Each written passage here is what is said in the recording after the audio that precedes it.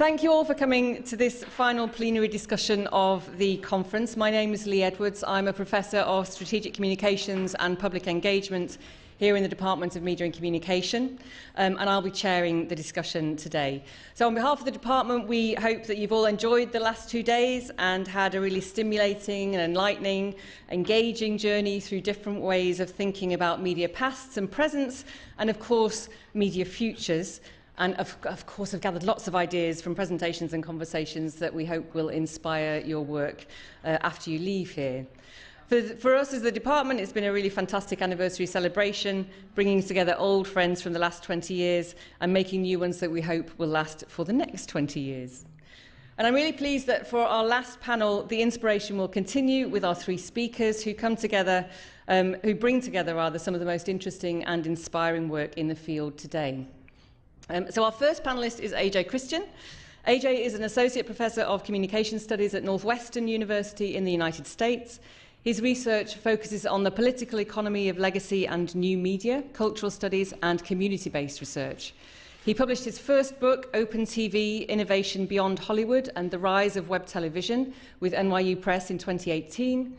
And he's currently writing his second book, Reparative Media, Cultivating Stories and Platforms to Heal Our Culture, and that's with MIT Press. That book explores how to repair systemic harm and discrimination in the media and in technology and research. His scholarship has been published in numerous academic journals, including the International Journal of Communication, Television and New Media, Social Media and Society, the Journal of Cinema and Media Studies, among other journals and edited collections.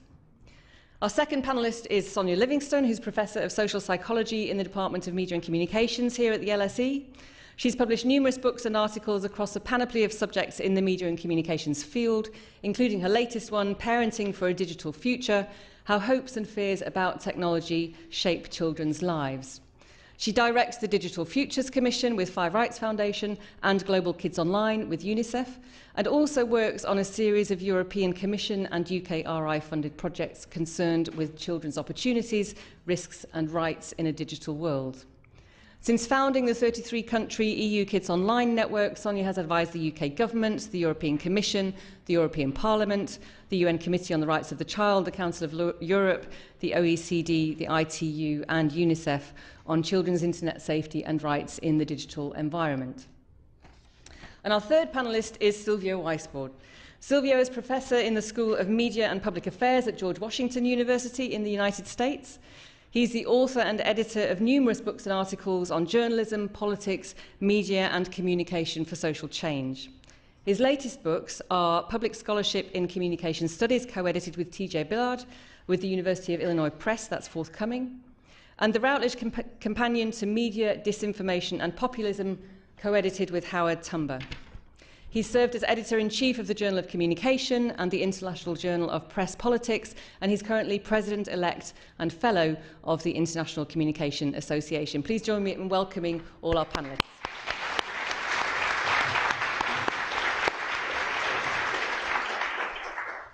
So we're going to structure the discussion today around 4 questions. We're going to start off with what questions have shaped your thinking about media futures, and we'll go from there into various explorations of media futures as they might emerge in our conversation. We're going to be talking for around 45 minutes, and then we'll open the floor to questions before we bring things to a conclusion. And with that, I'd like to invite AJ to respond first to that opening question of what questions have shaped your thinking then about media futures. Thank you, and thank you so much for having me. It's an honor to be here at LSE on this 20th anniversary. Please forgive me, I woke up at 4 a.m. today. I'm horribly jet-lagged, so I hope I can actually answer this question. I've always been interested in how culture and technology shape the dynamics of power in media and creative industries. My primary focus has been on what we call television, both legacy television on broadcast and cable in the United States, and also online video. A lot of the online video that we watch, whether it's TikTok or YouTube, I would call new forms of television. And I've been interested in how people make these objects, both within industrial contexts and outside of them, and particularly outside of them, because we know industries and corporations are historically discriminatory. How do people who have been excluded from these industries utilize new technologies to tell their stories? My first book was really a study of independent television creators who are kind of marginal creators in creator culture. A lot of creator culture is like people who put their face in front of the camera, right? And I was really interested in people who wrote scripts and hired cinematographers and editors, really complex forms of production that are very expensive. And so almost irrational to like do that for online distribution where you're not gonna make money from it. So when people do things that appear irrational, I'm very interested in that. And so I sort of interviewed a lot of these people, and a lot of them were actually trying to break into Hollywood, is what I found. And that book was really about how the internet kind of both showed Hollywood the way to cater to us via streaming and also kind of disrupted the norms and practices of how that industry develops its content. And so in my current project, after doing all those interviews, I realized that people needed a lot of support, that these platforms, YouTube, were not supporting these creators. And so I created my own platform called OTV Open Television in deep collaboration and solidarity with people of all kinds of intersectionalities. The platform is now led by Black, trans, and non-binary women identified people. And so I can talk more about how that is my vision for media futures, right? A future where no matter how you identify, you have power to tell your story, you have power to reach your communities, you have power to have a sustainable living wage, right? And you don't have to go through corporations to participate in culture. Fantastic. Sonia, any thoughts? Yes, I'm trying to remember the question now. I was going to begin with an aside, which is I realized during the last couple of days that my first job was pretending to be Roger Silverstone for a year at Brunel when he was free to go and do his research, and I went and covered for him. And I remember him saying then and after, social scientists, we know something about the present and something about the past, but we really are rubbish at the future. And so that's, but then I see that I keep titling the future, like in my book and in my current project. So I think for me, and I would trace this back actually to working with Roger on early projects on how people understand the arrival of digital technologies, wave after wave of innovation in their lives, and he was developing the domestication framework at that time. And so he was focusing, and I have, I think very often since, focused on how people think of themselves in terms of the future and how why they do orient themselves towards the future, and how media technologies, media innovation symbolize the future for people. So in parenting for a digital future, I was really asking people about now, and now is what they can talk about much more than the future. But I realized that they were always talking, in a way they were using now to think through the future, thinking about how they engage with technologies, weighted, the meaning of those actions very much weighted both by where they had come from and the story of change that they were kind of living through, but also how they saw every action now having this kind of portentous significance for their, if I give my child a smartphone now, will they grow up to be a sentient person? If I, let them watch this or that program, will it ruin their future paths or set them off on particular directions? And then, so that kind of led me to lots of thinking about, people struggle to think about that future, and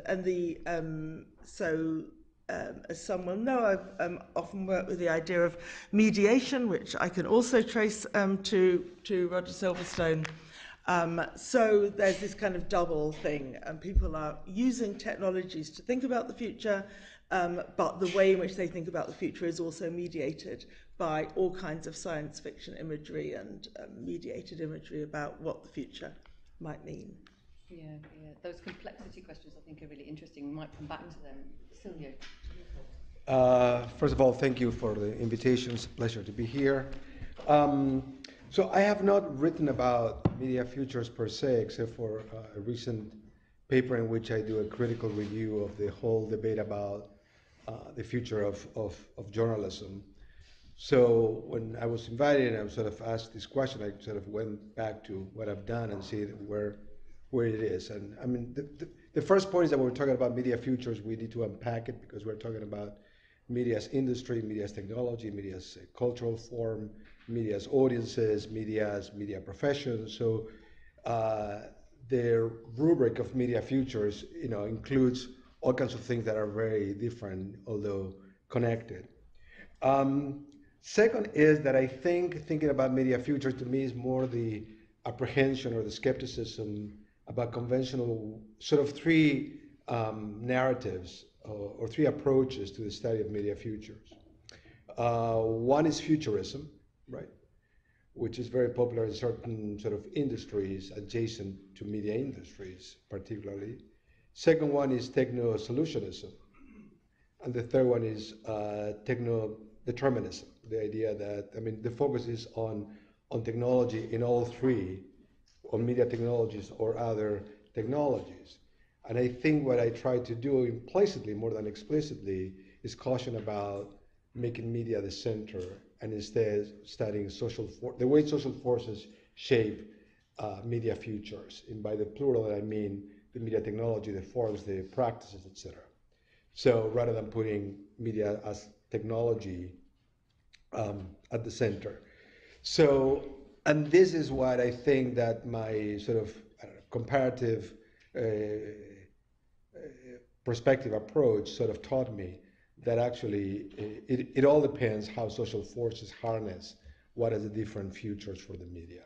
And I will not talk about the potential. The potential is basically how it is actually transmitted, crystallized in the way that different institutions actually use the media for what. And related to this is that when we talk about social forces, the idea that not all social actors have similar power to shape the futures of media, whether it's media professions or media industries.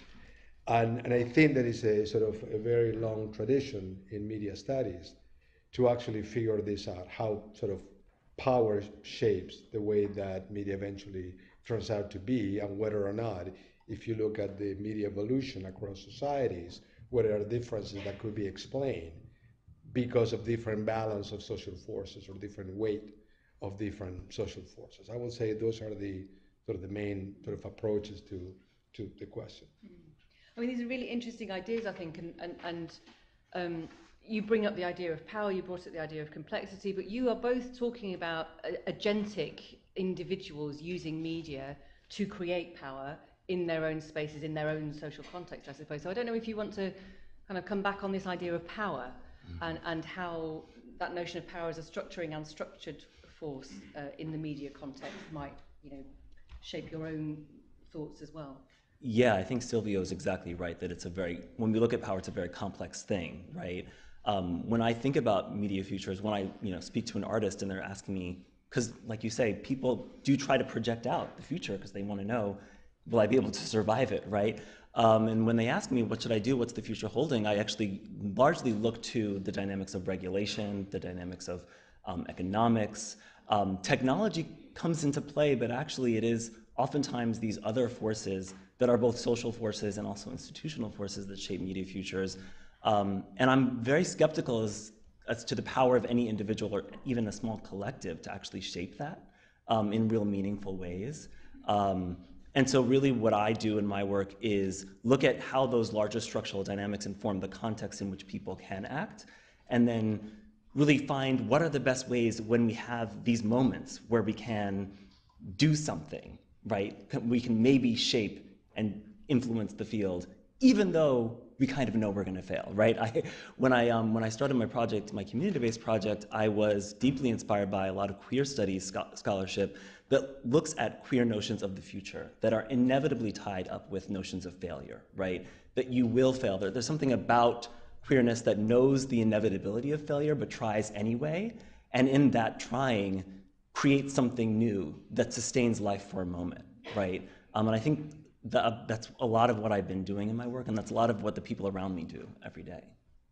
So you promised me you were going to talk about something more optimistic. Oh. Not go straight to the inevitability of failure.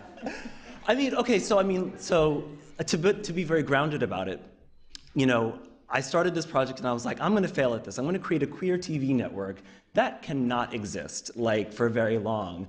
And then something happened that was weird where it actually seemed to be useful to people. And every year I was like, how do I end this project? And every year more and more people were coming to me like, hey, can you help me make a TV show? Can you help me distribute the show? Can you help me finance the show? And I got kind of overwhelmed, and it became kind of a really tense thing with my tenure situation because I was helping all these artists and I wasn't publishing. And I got tenure, it's fine. But you know, what was very strange was I actually didn't plan for success, and that became a problem. Because when, like, I had all these people looking at me like, what are you gonna do, what are you gonna do? I didn't really have a plan. I was very lucky that I managed to get in front of the right program officers of the right foundations, and you know, since 2019, the platform's raised like $3 million, and it's got funding through 2026, and they have a fellowship, and they'll pay you $10,000 to make your story or whatever. So that's a hopeful thing. There's an intersectional queer TV network out there that, you know, you can subscribe to it. We are on all platforms: Roku, Apple, Android. $4 a month, support queer TV. But you know, I just had a board meeting last week with the executive director, and they're just like, okay, so what's the plan for after 2026? So we have a plan to like potentially fold it and turn it into something new, right? Like we have to keep moving with these currents. Are we gonna have to go to blockchain, right? Are the Hollywood streaming companies gonna conglomerate, and so there's gonna be more demand for alternative stuff? Or will they completely blanket the field with franchise properties and make us completely irrelevant, right? Like everything is so very precarious, but I do think that when we think about progressive media futures, right? It's the engaging of the process and the doing the best we can in the moment. That's really all we can do, but doing it in solidarity, right? Like we're not doing it alone, we're doing it together, and we're struggling together. So still going back to the social context, I guess in that case, if that's your starting point for spotting these spaces of precarity and possibility at the same time, that's where that power kind of comes from. I mean, lots of people I interviewed do feel they're doing it on their own. I mean, maybe that was one of the things that I take away from parents, interviewing parents about the, quote, digital future, that they often felt very isolated, like they are facing the challenges and they have got to get it crucially right for their child in 10 years or 20 years. I often began the interviews by saying, you know, tell me about the year 2040. And then that would like kill the interview because nobody. But I said, but that's when your child grows up. You know, and of course they are making the plan. They have arranged their home. They're investing their resources. They are getting the kid into coding club or the right kind of school whatever they can manage for that eventuality that they precisely can't see. And they often talk in a way that does feel very isolated. And, you know, Alicia Blum-Ross and I, in interviewing them, were very struck by the lack of solidarity and the search for it, but also, you know, in a risk society, and the risk society framework is one that I would turn to. You know, it is precisely the point that people feel competitive with each other and divided from each other. So I can think of lots of, you know, and I heard in the work a lot of very micro actions in which people are trying to make the future through their actions in the present. But whether that has any grand purchase in the bigger scheme of things, you know, I can't say, they can't say, but I kind of wanted to record the effort that they were making. The parent that puts their child in a code club because they're told coding is the new Latin. You know, the parent who is teaching their child to cook because they're so scared of the metaverse. They want their child to know about something material when they've gone off to live in the virtual. You know, there were all kinds of ways of trying to make that future for individuals. I don't want to... I don't either want to big it up or to kind of denigrate it as something that is so micro and so small that it doesn't matter, because actually I think I hear the big stories about power and pessimism, and then people side up to me and say, yeah, but what is the right number of hours for my job? And I think, yeah, people do really, they are worried about these kind of everyday micro decisions as well, and it's that kind of act of faith that it will bring about something better, a little bit better.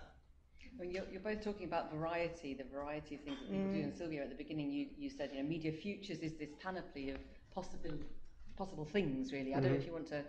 Well, I mean, I think that when you're talking about this, there is sort of a gravitational pull, and we know media historians have documented this extensively, that the repetition or the similarities of, sort of the debate about early media development, about what the media is about, right? That is sort of consistent themes, is especially by industry around, sort of the last, let's say, 150 years or so in the development of new media. So we have this iteration of that. And what is typically missing is the social force part.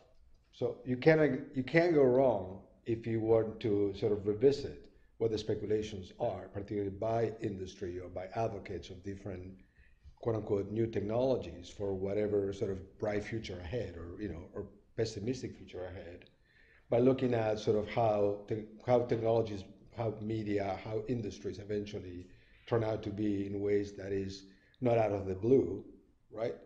But there is a question of legacies and path dependency and policy traditions and economics that eventually always battle and try to shape the way that the media develop. It is never just about the technology. That is about something much more sort of by sociological institutional bias. That is about the way that institutions debate that. But still, you have sort of every time, and the ongoing debate now about generative AI is another iteration, whether or not it's the pessimist argument or the optimist argument, as if society doesn't matter. And it's just remarkable how invisible that tends to be until someone says, wait a minute, you're forgetting something that we learned time and time again from different rounds and waves of technological innovation, that is not only about the technology, even though of course it matters, that it's about how societies decide to organize and use different technologies. So that to me is an argument that is always necessary, no matter how many times has been made, because it is kind of, forgetfulness or ignorance. And that, it seems to me, that has to do with sort of people in power, because they have the autonomy, they have the luxury to plan ahead and to think that they can manage, by themselves, imposing their will on everybody else, what this technology will be about, right? And they have the capacity to sort of dominate that discourse, especially in the very early stages of the development, about where we're headed with this new technology, and then realizing that, of course, it's more chaotic, it's more messy, no matter whether things look good or look bad.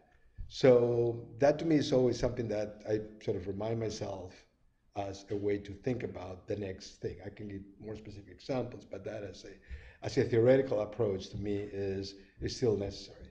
Yeah. Which kind of brings us nicely, this idea of iterative rediscoveries over time brings us nicely to the second question. So the second question is, what is the place of time and temporality in your work, and how does that shape your idea of media futures? And perhaps we could start with Sonia on this one. Okay. So there are lots of theorizations of time and temporality, and perhaps I draw on different ideas for different projects. Most obvious to me, in a way, thinking about people's lives and the stories they tell and the stories they are told about media, something I guess I would call biographical time, and I will hazard the idea that people can more or less imagine the century of which they are in the middle. So I find in interviews, for example, I can ask people to go back to telling me about their grandparents, but before that is history. And they can kind of think forward to their grandchildren, but after that is science fiction or some dystopian mediated imaginary. But within that kind of space of a century, people can kind of, they can narrativize in ways that make sense for them, that they can construct their identity within that, and they have a biographical unfolding that makes sense, is that not only makes sense for them, but is shared among families, debated with friends and others, and kind of gives meaning to the sense they have of making agentic choices. But it's a time span, and the curious thing is that we're all at different points. Our centuries are all a bit different, so there are generational differences. So I might say something about the idea of generational time. is also important, and that maps onto, I mean, as you're in Berlin, who's sitting right in my eye line, has powerfully argued, that maps onto, media has its own kind of trajectory and becomes new and old and legacy and so forth at different points, but people's lives map onto that in different ways, and I think so when they're having, so a lot of the conversations between generations are kind of misunderstandings and competing accounts of where we've come from and perhaps where we're going and what matters now, because we're at these different points. And generational tensions, I think, are actually becoming they're kind of moving more to the forefront of areas of conflict and even talk about generational justice. Silvio? So in my work, I mean, I basically try to focus on the presentism with some sensitivity to the past rather than talking about the future for a variety of reasons. And to me, it's always interesting what I mentioned earlier in terms of path dependency and historical legacies, how sort of any innovation, media innovation, at least in studies that I've done on journalism practice, news industries, media policy, in some ways how new ideas or new technologies are absorbed within existing sort of patterns and dynamics. And something interesting happens because it's not exactly what was predicted, especially if you look in the global south for a variety of reasons, access to technology, access to resources, politics, I mean, all kinds of variables.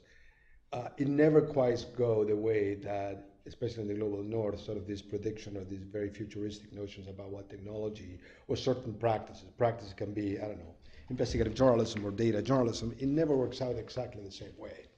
To the point that you can say, well, I will be surprised if it works exactly the same way because of all these sort of social forces that continue to shape things. The interesting point is when it doesn't work that way, when there is the path dependency doesn't explain exactly what is happening right now. And that is a moment of inflection, a turning point. And that becomes interesting because it is not what you could have predicted. And that to me is sort of a very interesting, because it raises the question about why not? And I will say that is a way of sort of trying to bring together sort of the way we study about sort of the past, the present, and the future in the way that we develop an analytical approach by asking questions rather than the more simplistic, naive, and actually not very interesting, just speculating about the future, right? Especially when people don't have the time or the resources to actually manage the future. I mean, those who speculate about that assume that you have significant resources and power, authority to actually shape the future in ways that you assume that cannot be impeded by others, right? And reality, fortunately, is much more complicated than that. I would say that's the way that temporarily enters, that is not about a distinct sort of division of time, but it all depends the kind of question that you're asking, whether it's a theoretical or empirical question. Mm-hmm. It's really interesting because what you point out there is that actually predicting a future comes from a position of privilege where you think you can, because you have the tools to do that, which is kind of interesting in and of itself that we're actually asking the question here. AJ. Well, I want to respond to that because and speak from my privileged global north perspective, which I have, and I just have to own that I'll answer this in a very grounded way. I did actually think I could predict the future 10 years ago. And I did, actually, because capitalism and colonialism is just very predictable. And if you study something very specifically, like media industries, as it relates to intersectionality, which is just such a specific intersection, and you read enough scholarship, and that's why research is so important, the past does give you a path to the future. So, let me explain what I'm talking about. So in 2012, I got to Northwestern, just got my PhD, and I finally had a startup budget. I was like, oh my God, I have a budget. So what can I do? I want to do something. I don't want to work with communities. I want to be useful to people, right? That was my most important thing. I want to do something of use. And so I was thinking, like, what do I do? And that was the year that Netflix ordered House of Cards, their first TV show. They spent $100 million on this show. for 2 seasons. And the next show was Orange is the New Black, which was, like, all I'm seeing on my timeline is Orange is the New Black is like, it's such a hit. Everyone's talking about it. Most streamed show on Netflix, right? This is a show about largely queer women of color. Probably the first TV show in US history about queer women of color, even though it's really about like a cis white woman. It's complicated, but there's a lot of queer women of color in that show. So I'm like, this is interesting. This reminds me of historical trends. So when you go back to the 1990s in the US, there's this surge of black television, right? And it's all because cable is the new media technology. And cable, because you have to pay for it, is actually siphoning white viewers away from broadcast television. So broadcast TV goes to the black TV audience. I'm like, okay, that's interesting. That kind of reminds me of the 70s when we start getting the first ever black TV shows, and also blaxploitation, right? Because the studio system had collapsed after the Paramount Consent Decrees, 1948, right? By 1970s, they're like, where is the audience? They don't know, so they go to black people, right? This is an historical trend, right? They use black people as this expendable surplus resource to shore up industrial bottom lines before they can figure out the new technology and get white people onboarded, and then they leave us behind. That's like the pattern historically. So I'm like, okay, here it is with streaming, it's coming. Black people are gonna be in the 2010s. And also, I looked at the internet, and because the internet is peer-to-peer, I theorized that potentially more complex identities might trend in this period. Queer people of color, right? Trans people of color.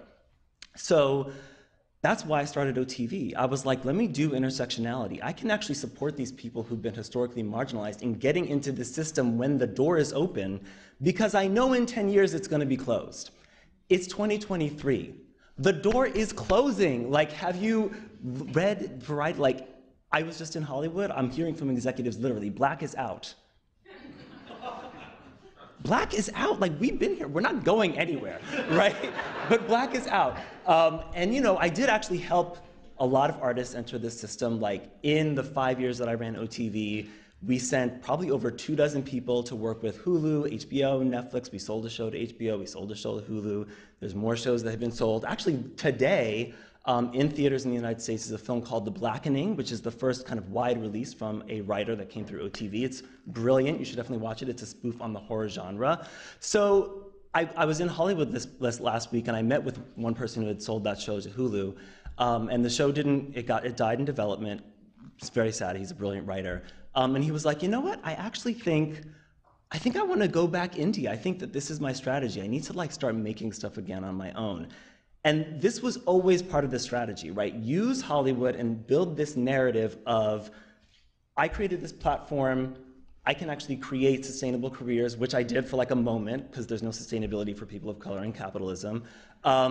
But that would create the funding to solidify the platform so that afterwards, when Hollywood is over with, there would be this platform for us. And I was able to tell this writer last week, actually, we're starting a mini production fund next year.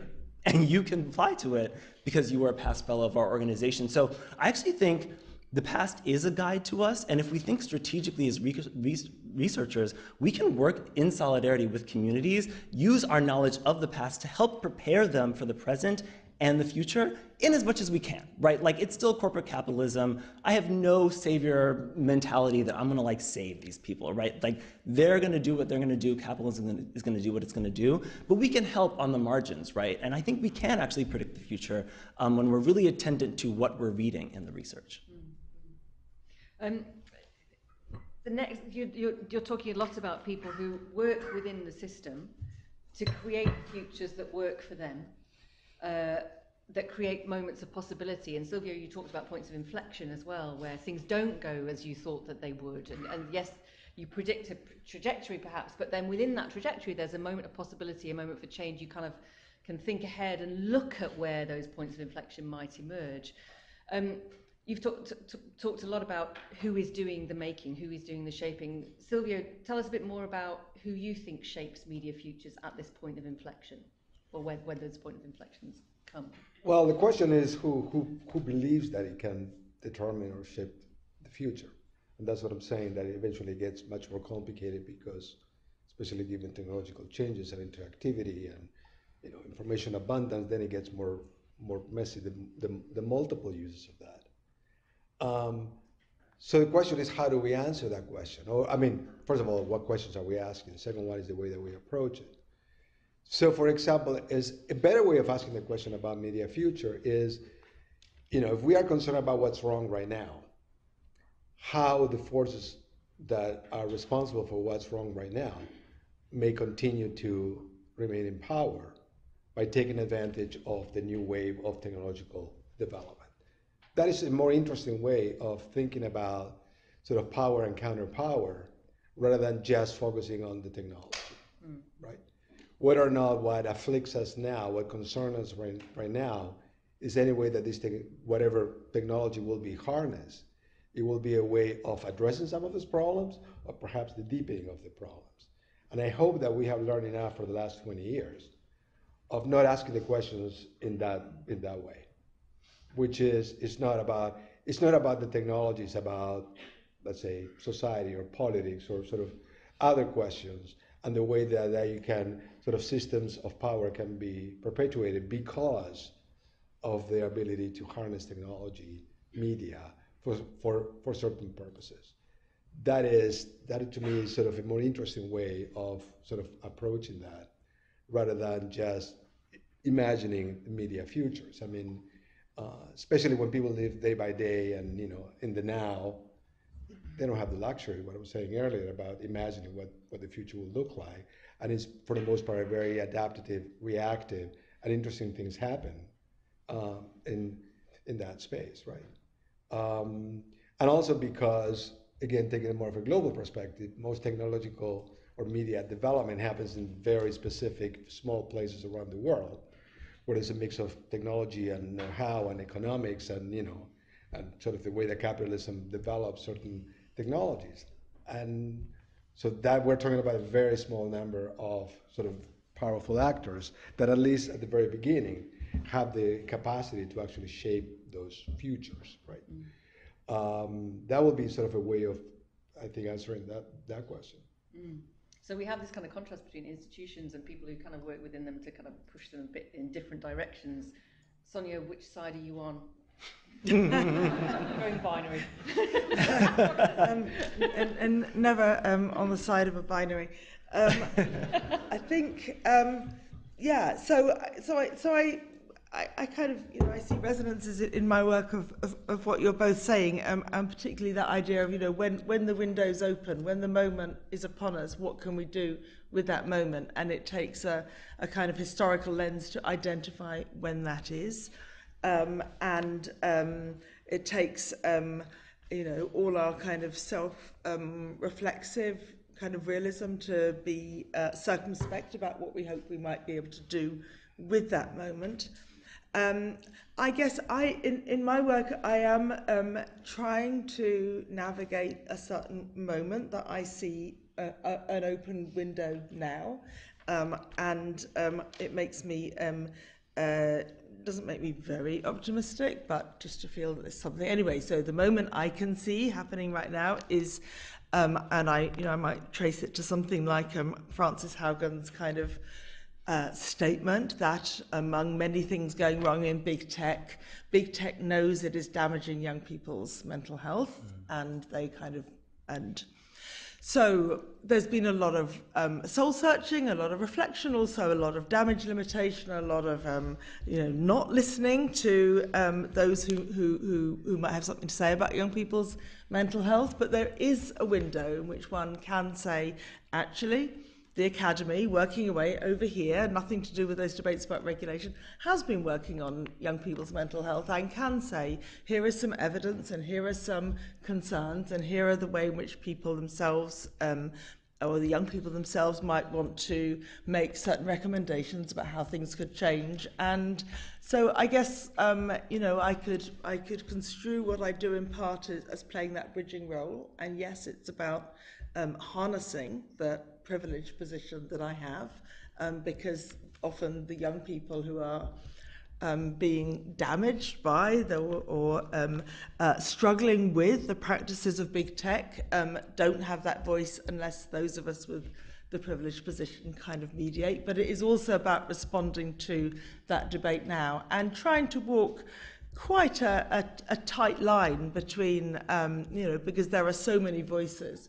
But I do think, to cut a long story short, I do think that something is about to settle, whether it's with the passage in this country of the online safety bill, and there are similar kind of legislation happening in many parts of the world, but it will reach some new accommodation in perhaps the next 5 or 10 years, and then the spotlight will be elsewhere, and the moment might be elsewhere. And so, absolutely, without being naively optimistic, I do think this is a good moment to kind of mobilize around.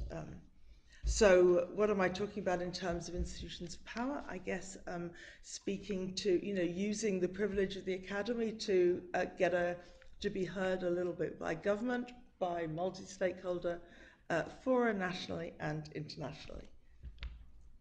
Fantastic. Which takes us beautifully to our last question before we open the floor to questions. You've all talked about scholarship in different ways and the role of scholarship. Silvio, you said, we must focus on asking interesting questions, not predictable ones, not ones that just reproduce things. AJ, you've talked about bridging and connecting and being useful, and Sonia, you've just kind of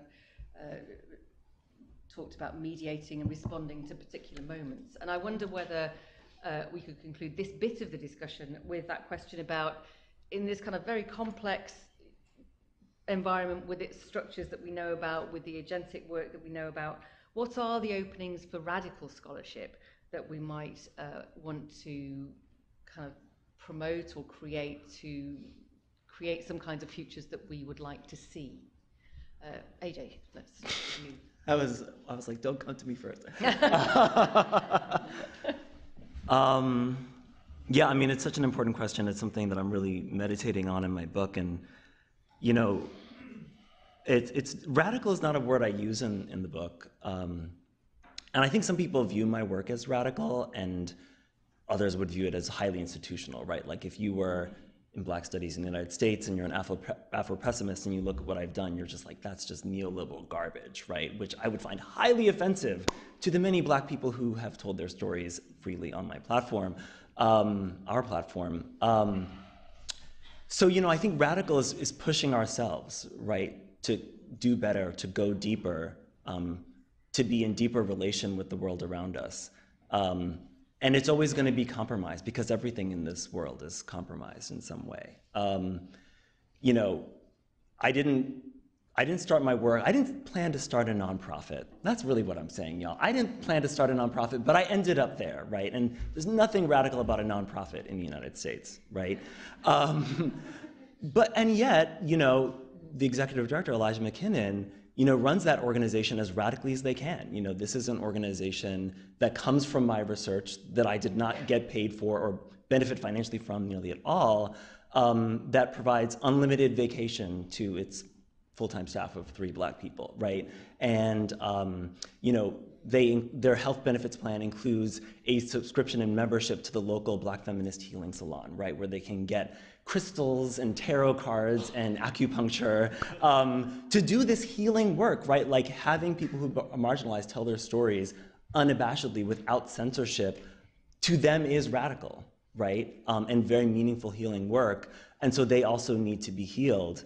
We push back on our, majority white funders when they might try to pressure us on metrics and how do we do things, and I think that maybe there's a little bit of that DNA of experimentation, that this thing started from this like anarchic queer space that helped create this kind of nonprofit that actually a lot of our funders are telling their other grantees, hey, you need to look at them and how they run their organization, right?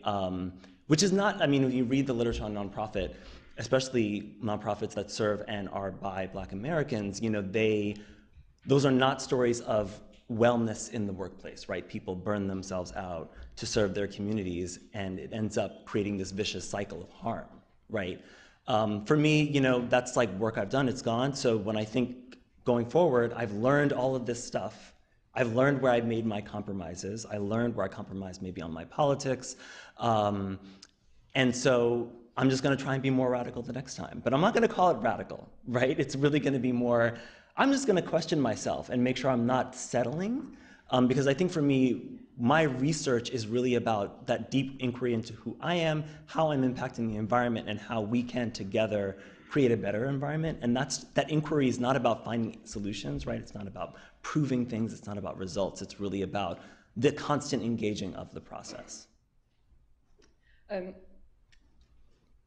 struck me that you talked again about radical, but in context, which takes us back to your point about the importance of context that you mentioned at the beginning. So I don't know, how would you think about radical scholarship? Would you go back? Well, I mean, avoid the temptation of chasing after sort of the shiny objects.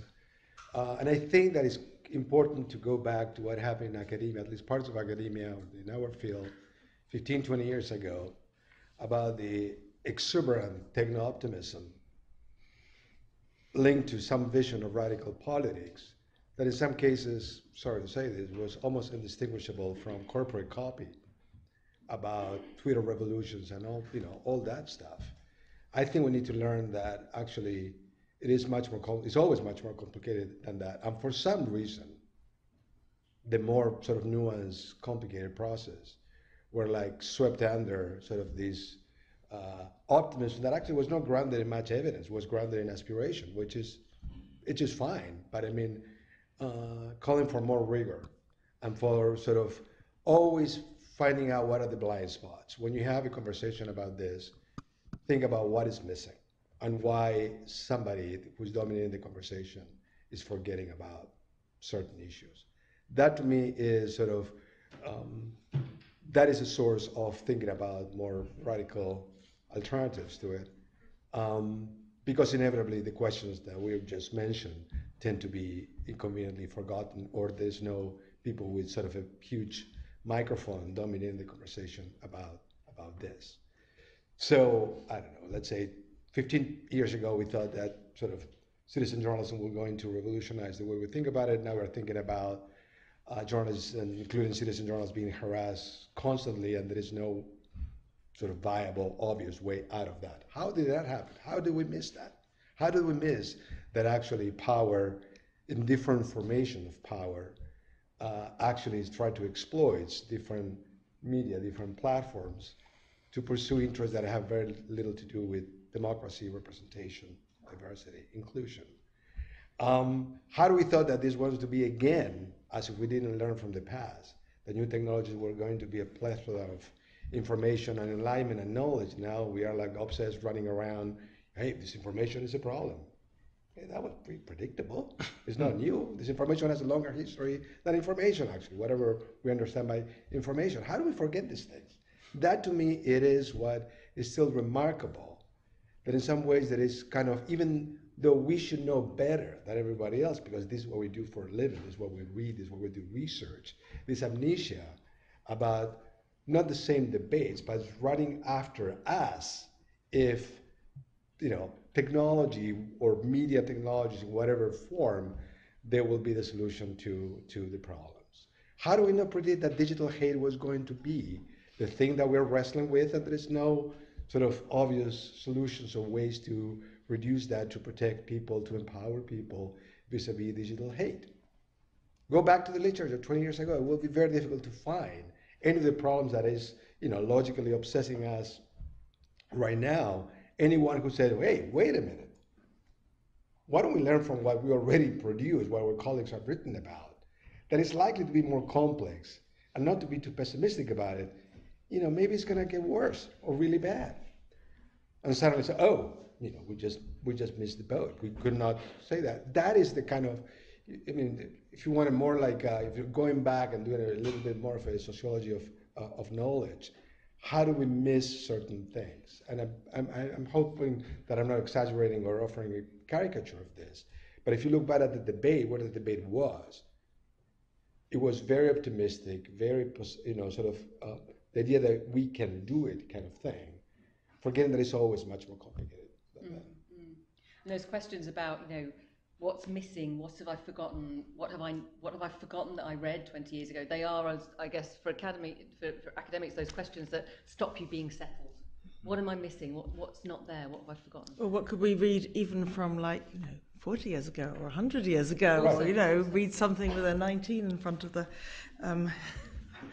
citation. at 18. So, I mean, one way we could take your provocation, Silvio, would be to respond with an internal analysis. What is wrong with the academy that it is so obsessed with presentism, that we don't recall our own history, that we in this, we have to stop saying we, but we in this field of media and communications, which is itself very new, don't learn from the longer legacy of political science, of sociology, of history, of economics. You know, there's many ways of looking back, and we don't do it. Why? Because we are making the case for something new, because we are always following the latest innovation, because that's our kind of rationale. That's how we build our case to get funding with our funding bids. That's how we begin the abstract of every article we submit to journals. You know, something new has happened here, and that's why this merits being published, not let me write an article about how the same old thing is happening yet again. So you know, and those are the pressures on us. So, you know, that's, but I think, so, you know, mea culpa, we should all do our best also to critique our internal academic processes, and especially for a relatively new field, we have that chance to make the field differently. Actually, thinking of your original question, Lee, about radical scholarship, which we're all avoiding, and I shall too, I've been reflecting on this conference and hearing a very wide range of ambitions, some of which are for radical scholarship and some of which are for making a modest contribution to a particular strand in existing scholarship, or reminding us of the diversity of the field and the ways in which we contribute, sometimes contributing beyond media and communications, but taking something we know to other fields and working in kind of interdisciplinary ways. So I actually think, you know, that there are lots of efforts going on here to make contributions in lots of different ways. And radical, you know, one definition of radical might be it is against whatever is the dominant norm. And I think that is how we train our students, and that is how we talk to each other, which is always to ask, you know, you can rely on people in this room to ask you the hard questions, and even if they're too polite to say it, you kind of know it's there as a possibility. So I think, you know, we do that. Maybe I'm, you know, too much of a rationalist, but I do believe that we do our best to support a diversity of directions of research, an enormous diversity of forms of engagement also, I think I've heard over the last few days. You know, some setting up a new non-profit, or engaging with government, or working in various civil society organizations, or working with established media organizations. You know, there's a lot of very diverse kinds of efforts, but if in each of those we are saying, you take this for granted, but I have some different evidence, or you take this for granted, but have you thought about who is left out, and here is the problem with your proposal. You know, if we're always asking the critical questions, I mean, I guess maybe that's the best I think we can be doing. Yeah, I think, I mean, that is critical. I mean, and I want to really sort of emphasize the notion of sort of critical thinking when we think about radical scholarship, and being anti-dogmatic, interrogate even our own assumptions constantly. I mean, we have this tremendous privilege and opportunity to actually do that work, which is very difficult elsewhere in societies, no matter what the conditions are, to actually do that, especially when it comes to questions about media futures, right? Because there is a lot of power, a lot of money at stake in actually trying to persuade societies about, yes, all this stuff will do great things for society, right? So, and I think that is something to remind ourselves all the time, produce the evidence that sustain a critical position about this matter. So I will say that. I mean, what the actual political horizon looks like, I mean, that is like, you know, related but a separate discussion. But as an intellectual disposition, as an attitude, to me, that is fundamental, rather than embarking on a kind of thinking that actually forgets some of the good things that we actually do, would actually pursue, that actually probably motivated many of us to be in academia, right? To have that kind of sort of, skeptical, critical perspective. Thank you all for your responses to those questions. Let's turn to the audience. We have about, lots of hands have gone up already. We've got about 20 minutes for questions, something like that. So I can see the young lady in the front, the gentleman behind her. Let me go to the back as well. There's a gentleman at the back, top left, and maybe let's take those three and then we'll come to this side. What I suggest is that we take three at a time. Don't feel you all have to respond to all three questions. It would be nice to gather in quite a few questions if we can, given that it's the end of the conference. So, go ahead. Thank you so much for this very interesting talk. So I think one of the common strands that all of you discussed was this, interconnections between past, future, and the people's idea of technology. And if you look in the past, there has been a trend of, society always overestimating what might happen in future. Like, for example, in 1990s or 1980s, people would think that there would be, flying cars or some very grand technology in future, but that often fails. And I think one of the reasons for that failure might be the ideologies behind the people who are making these technologies. They are always, coming from these elite perspectives, which might create technologies that are, discriminatory against social identities in some forms. And I think that might be happening right now with AI technologies. There are instances of it being discriminatory against people of different races, of different identities.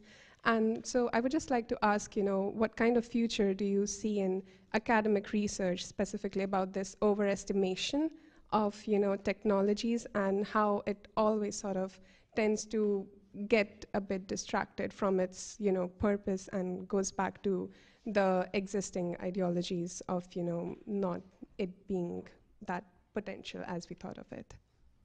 Thank you. Thank you. My name is Vincent. The point Aymar made about the window being open right now, and then Sonia said something about to settle, and it reminds me of the online safety bill and taking this regulation now, and how for instance, I'm reminded of the way the UK government, for instance, says, the bill is like a world leading, has to be world leading and world beating. So there's kind of a competitive language to it, like a competition between maybe the UK and Europe and the US. And so if we look at AI regulation, for instance, there's a similar pattern. So there's like this competitive, or countries of the world, all trying to come up with like competitive regulatory policies. So I'm thinking, as media researchers, how do we address or respond to this kind of a competitive atmosphere, or do we even need to challenge some of these things? Yeah. Thank you. And then the third question was at the back, just at the back of there. Okay. Okay, well, greetings. I'm Carrington Wiggum. I'm getting my master's here at LSE currently, but I do have a question for AJ, so when you get a chance, I know we're round robbing. But because your work is social and political, it engages with that type of impact through entertainment media, I do have a question that fosters a bit of an obvious answer, but because my generation has that entrepreneurial spirit, we have to get used to hearing no's, receiving no's, moving on with it. But I want to know that, do you ever feel overlooked by the people you intentionally try to impact? And how do you overcome that? And what does that look like for the future of your company and companies who have similar ambitions to do the work that you do? Thank you. Thank you. Okay, let's go with those three. So, dealing with the overestimation of technology, challenging the competitive atmosphere, and then what happens when you're kind of when you're overlooked. Who would like to start? Shall I kick off? So I was actually at there was a very interesting panel earlier about whether we should be cynical or optimistic about participatory approaches in co-design. This is to your question. I guess, yes, so future imaginaries largely stem from the elites, and they are, imagining the future in their own interests rather than those of others. So again, maybe a window, maybe a trend, but at the moment there is a lot of talk about participatory research, co-design, co-development. I don't know, if that is going to be, it's not going to be sufficient to overcome, but it is.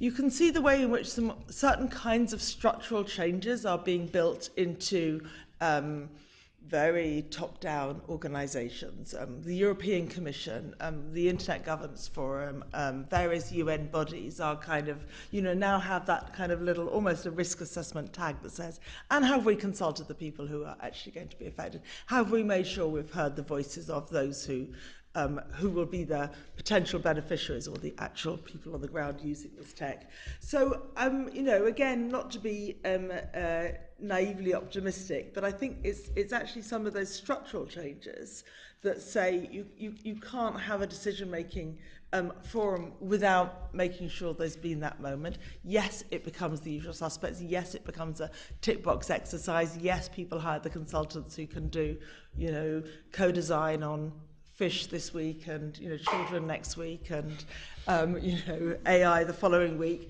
There's a lot of problems, but still those are, if you like, the kind of the fractures in the system where we can lobby and we can push. And just to link that to Vincent's point, I think that is happening a little bit with the online safety bill. Of course, the rhetoric about Britain being world leading and best is just, totally reprehensible. And we should combat it where we can, because it's kind of bizarre imperialist discourse that the government keeps promoting. But I don't think it has any real significance in the shaping of the bill, which actually seems to me a much more old-fashioned struggle between government objectives, civil society voices, and vastly outweighing them all, industry and commercial interests. I love the idea of co-designed fish. Over to you, Silvio. Well, I will say that I think the question, and in many panels we heard this for the last 2 days, that I think that we typically, the binary between optimism and pessimism probably is not the right way. Because it seems to me that we can find examples to be optimistic or pessimistic, as we could find the last 20 years examples about media sort of developments or new media developments to be optimistic and pessimistic. So the question, the question is not that one. The question to me is, what is the dimension? What is the relevance of whatever we find? Because there are so many interesting and dynamic things, and sort of for me the last 2 days an experience of all kinds of things that I didn't know, and I learned, and you can draw all kinds of conclusions. So then the question is, what is the relevance of the dimension of any particular example, case study that we are studying for the bigger questions, for the more theoretical questions? And that is what we need to, we should not lose sight of that. Otherwise, we're just focused on something that in some ways we turn that as if they were sort of representative or symptomatic of something bigger. And that's always very, very, very, very difficult, right? So that to me is a way of addressing at least I think that the first two questions in ways of avoiding the typical sort of ways that we approach this in a normative or moral sort of way of what drives our research, why we're studying this. Yes, to answer maybe or suggest an answer to two. One, if you were asking about sort of the competitive nature of regulation, like is the EU ahead of, or the UK ahead of the EU, ahead of the US in terms of regulating this new technology? From the US perspective, I don't think the US is even trying to compete, really. So I feel like the competition is maybe good. Like you hear these industry folks being like, oh, the EU is regulating blockchain or AI, like we should get on that. Like, I want regulation. I mean, it's always flawed, but it's better than nothing, maybe most of the time. That's my answer to that. And then for your answer, for your question, thank you for pointing out the no's come both from the industry. Like, If you go to Hollywood, you want to pitch something, you're going to hear no about 1,000 times. If you get a yes, it'll probably eventually turn to a no. But you're right that also your community says no to you, right? Like, we're doing okay with subscriptions with OTV, but it's kind of amazing how hard it is to get people, queer people of color, to support queer people of color, right? Like, we spent all of our money giving these corporations, and we don't say yes to our own people. You know, it's like the ways in which the colonial mind kind of like infiltrates our own mind. So, you know, you already know the answer. You just got to keep going, right? Like, that's what our ancestors did. That's what we have to do. And you have to hope that by doing your work as best you can, you bring the yeses to you. Thank you. I want to. There was a question here at the front, and then one just at the back on the left, and then one in the middle there, and then I will come to that side. Thank you. I'm Katalin Fehér from Hungary, University of Public Service. And if I may, I want to start with a story from the morning session. I presented about AI-driven media, and I asked the people in the room, maybe they want to meet with a robot dog or not. And almost anybody, almost nobody wanted to meet with a robot dog. That was quite shock for me. And after that, during the coffee break and so on, I had a conversation with people.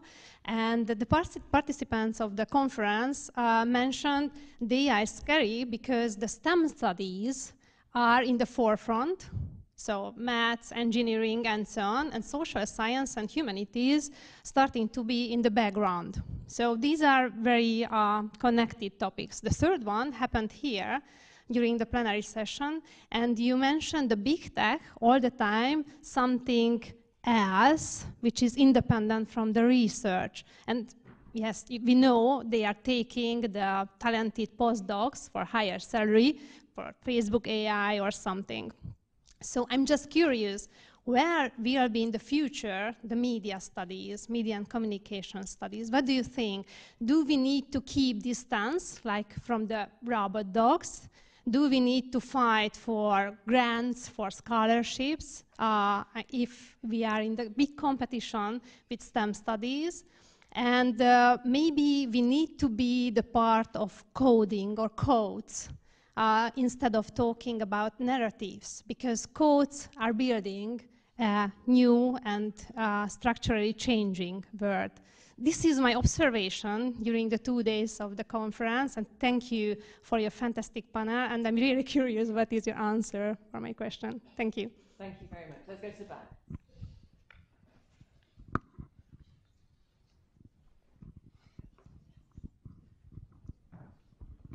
Thank you. I want to go back to a point that Silvio was talking, which are the futures that did not happen. So I wonder if any of you could recall other futures that did not happen in media and communications, and if there is anything that we can learn within or beyond academia about the fact that these futures did not occur in the end. Thank you, beautifully concise question. And then just one in the middle at the front here, just down here. Oh, God. Sorry, gentleman with a pink shirt.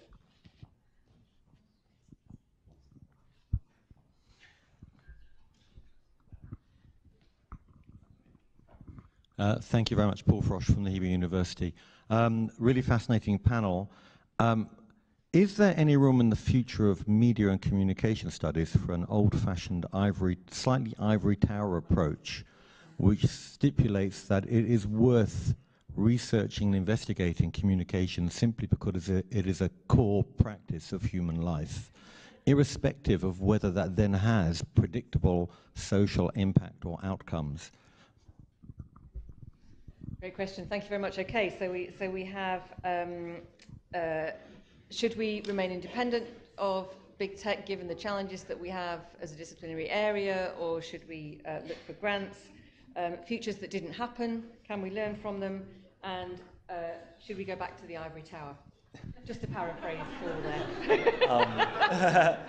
I'll start. I actually want to answer all three really quickly if I can. So yes, absolutely. I mean, I feel like I read old-fashioned communication research, and it's been enormously inspirational to me as I try to do impactful, presentist, trendy work, right?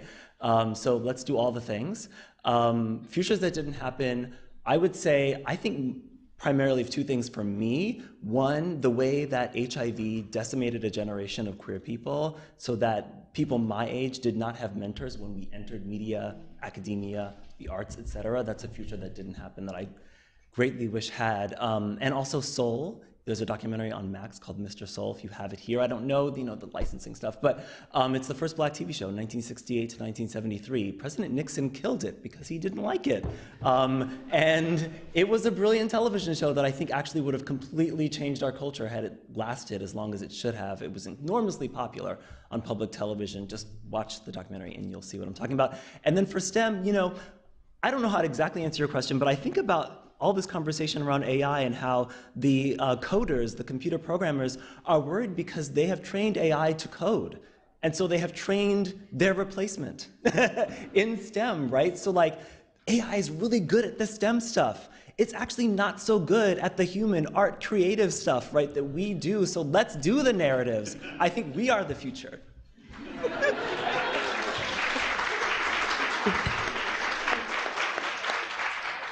Would you like to respond, or both? Okay, I can go next. I also want to answer all three questions, if you'll bear with me.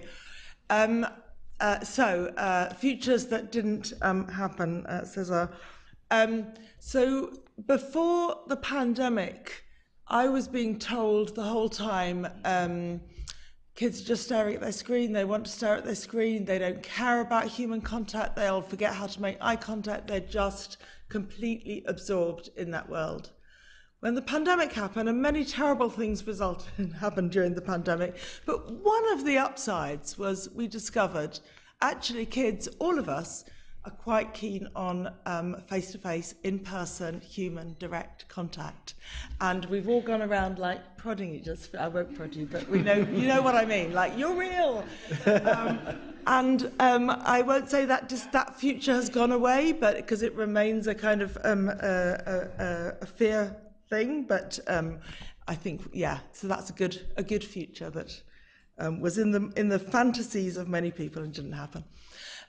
So I'll just say something about the other two questions together.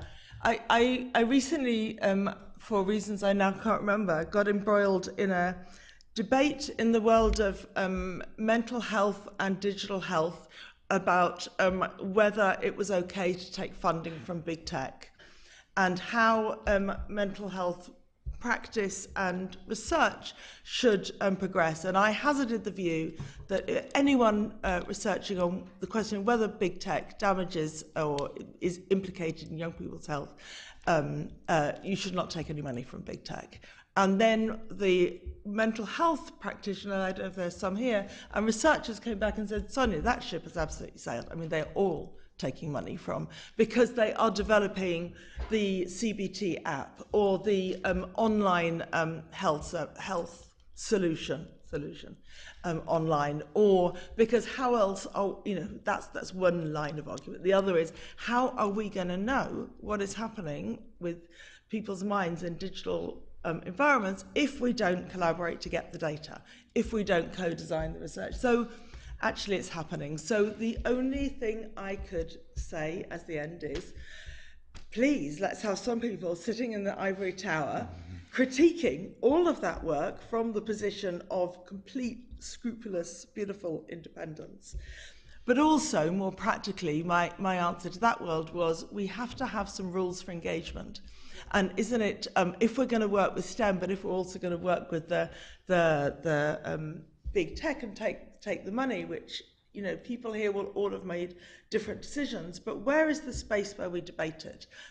This institution does not give me any advice on, beyond the most basic conflict of interest. Do the journals advise us on anything beyond tick conflict of interest, whatever? So I think we're going to need to debate, and have some principles for the rules of engagement there. Thank you. Silvio, would you like to add? On that point, I totally second what Sonia just said about the ethics of, research ethics of working with big tech, and I think that is all over the map and different explanations. Again, this is not new. We'll talk about quote-unquote older media. There were similar questions about whether or not to collaborate or working with governments on around variety of media issues, media policy. So it's not a cop-out, but I mean, it is all over the map, and the question is that it's very difficult, it seems to me, to have, especially if you think about the global level, sort of guidelines or recommendations about what is the quote-unquote, I mean, it's not the ethical thing to do, but whose ethics are benefited by the choices that we make. I think that's a better way of asking the question about research ethics. On the futures that didn't happen, to me, that is something that is always such a rich area for us to basically educate ourselves, primarily, and others about what actually happened. Because if you go back in history, I mean, the example, I mean, back to Cesar's question, I don't know why I continue to teach that, but modernization theory was like totally la la land. I mean, it's just like bad everything. I mean, in so many different ways in which thinking about me in the 1950s and 1960s, how we're going to revolutionize the world, almost literally. But it's not just really for historical curiosity, but basically what was the underlying premises of that kind of approach, the modernization approach, that misses so much, even though it has like incredible conditions in terms of resources and access to actually understand much better the relationship between what used to be called, 70 years ago, development and media. Under the question of the ivory tower, I think that is one of the points of that we are debating. Are we exactly doing that? And again, there is no single path in which we choose to actually be academics.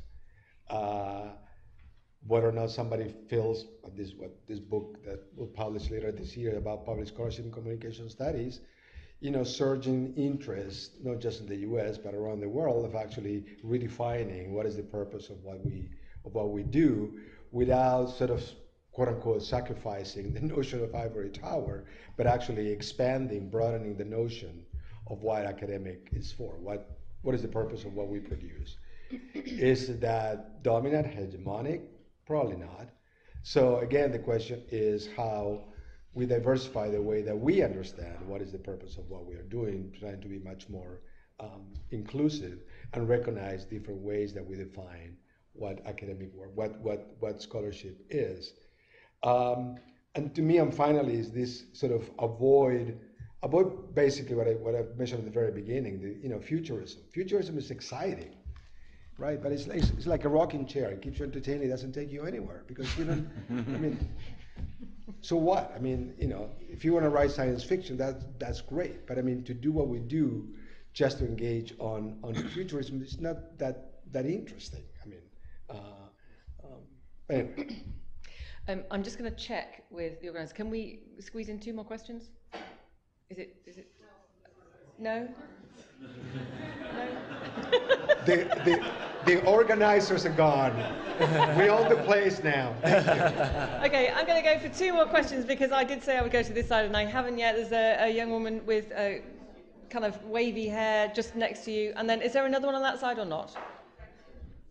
Okay, let's just stick with that last question then. And then you've got about 30 seconds to answer each of you, okay? Okay. Thank you. Thank you for the opportunity. I'm Panagiotta Tsatsou from University of Leicester. Thank you so much for this fascinating discussion. I've tried to merge 2 questions in one. Hopefully it will make sense.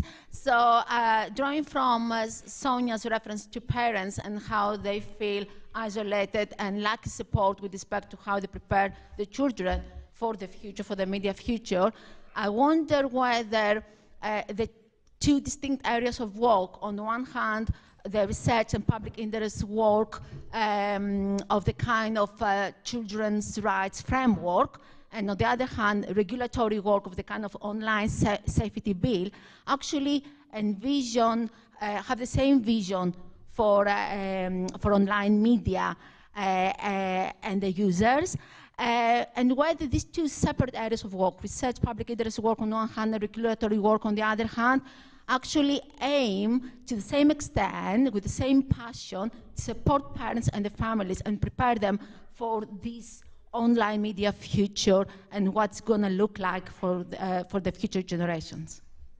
Thank you. 30 seconds.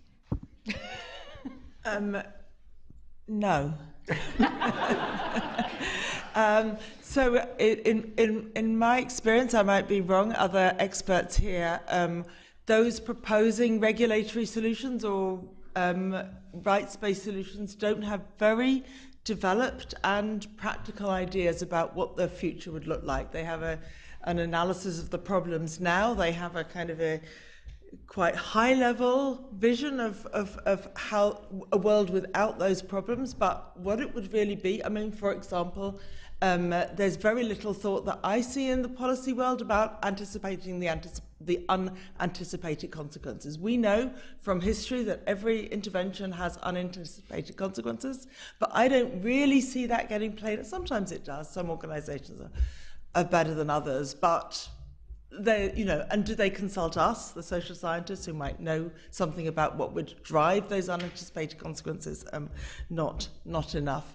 So I think, so Panayotis, you've asked a question that I could say many things about, and I won't, but I will maybe I'll just say at the end, one reason I research children is because I think they're a really interesting and neglected topic, but another is because I think that they stand for many vulnerable and marginalized groups which are all different and in different ways, but they just provide a lens on the dominant trends and the main regulatory and kind of policy debates from an outsider perspective in a way that reveals some new possible directions. I think new possible directions is a fantastic idea to finish on. Please do join me in thanking the panel, but don't go yet because there's one more thing that we have to do. Thank you very much, all of you, for being so generous.